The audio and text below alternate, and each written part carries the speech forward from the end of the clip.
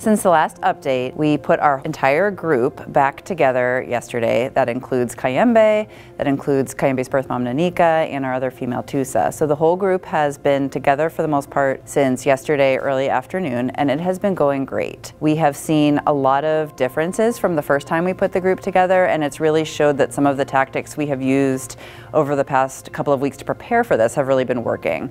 We are seeing just great behaviors from Freddie. She is doing a fantastic job. The bonding time with Jameela really helped her. She's keeping Kayembe more at bay.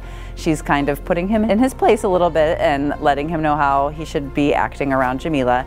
She has been nursing both Jameela and Kayembe when they're together simultaneously, which is amazing to see. And we did see them sleeping together last night. She was holding Jameela and also holding hands with Kayembe during the night. So that was all very sweet to see. She's just an incredible mother and she's doing a great job.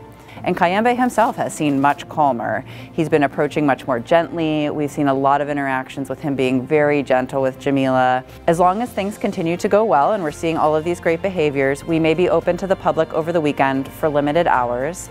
And we will have our upper mezzanine level open, so you'll be a little bit back from the group, but you will be able to see them.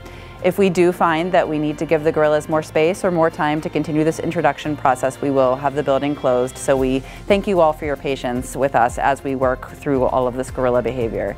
We're excited for the group that we're forming here and for everyone to get to see all of these great babies and all of these great gorillas over the coming weeks.